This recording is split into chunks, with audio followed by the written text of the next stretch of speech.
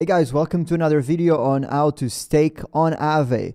In case if you don't know what's Aave safety module, we have done a video about this and you can get all the information there. But basically by doing this, you'll be adding security to the protocol and essentially earn safety incentives by providing that security. And up to 30% of your stake can be slashed to cover that deficit. And you're also providing an additional layer of protection to the protocol. But again, check out the link in the description below for our previous video with all the information about this. So let's get started.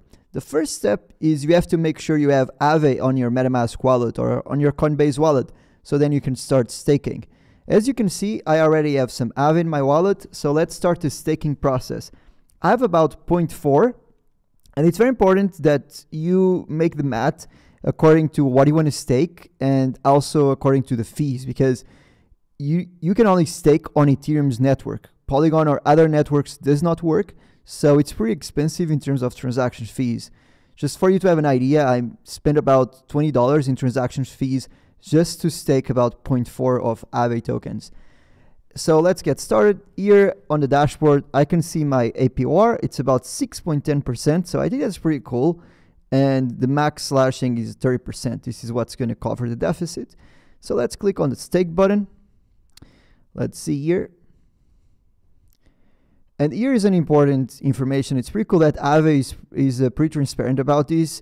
Is if you want to unstake the funds, you'll have to start a cooldown period. And I'm going to show this next. But it's going to take about 10 days for you to get essentially your funds back after the cooldown. That's when you can withdraw the funds. So let's get started and start staking. There's about 4 cents in gas fees. So let's approve the transaction. Now I get my MetaMask wallet. Let's see if there's any other fees, anything else. It's about $2.76. So that's pretty neat. It's just approving the transaction.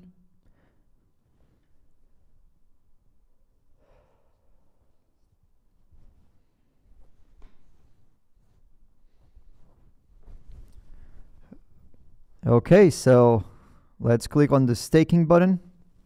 Once the transaction is approved, now it's going to show us the final transaction.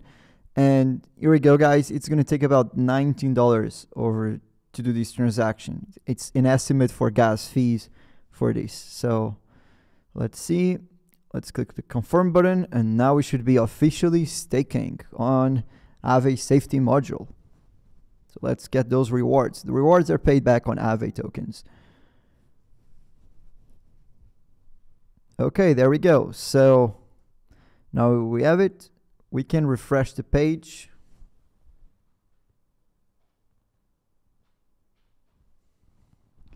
Okay, there we go.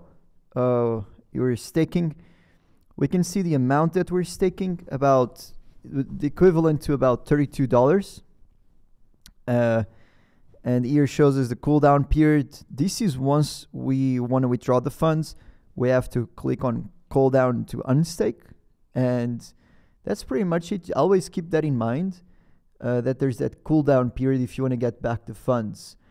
And essentially, after the cooldown period is complete, you have about a 2-day window where you can unstake. If you do not unstake during that period, you'll have to start the cooldown process over again. So that's very important, guys.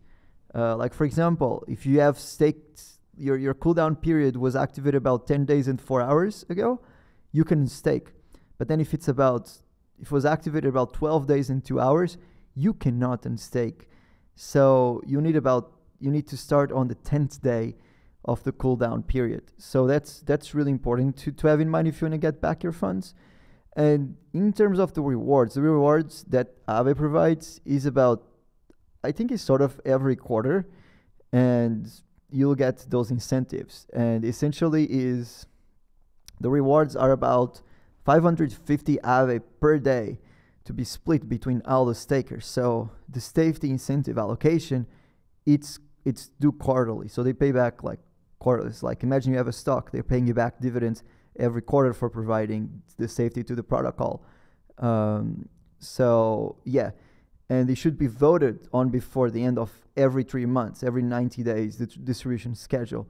So you should check out on the governance structure for the proposals in terms of the voting, when is the distribution schedule, but it should be every quarterly.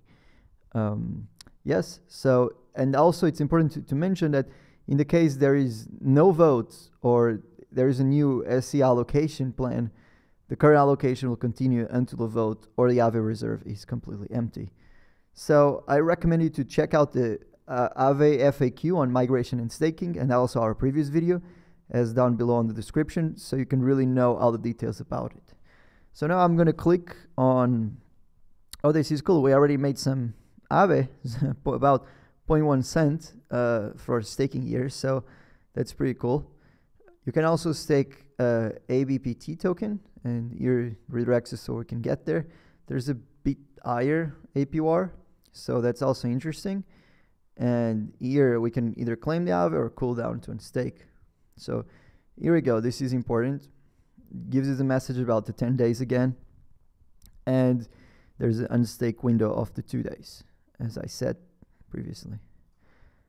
I understand the cooldown. So if you want to activate the cooldown, this is probably going to cost again on transaction fees. I'm going to reject it, so I'm going to leave it there, but it's going to cost more than $2 because there's another fee to activate another smart contract. So that's pretty much it, and good luck staking. Let us know down below in the comments if you have any questions. Visit learn.blockchainedu.org to learn more about this and other topics.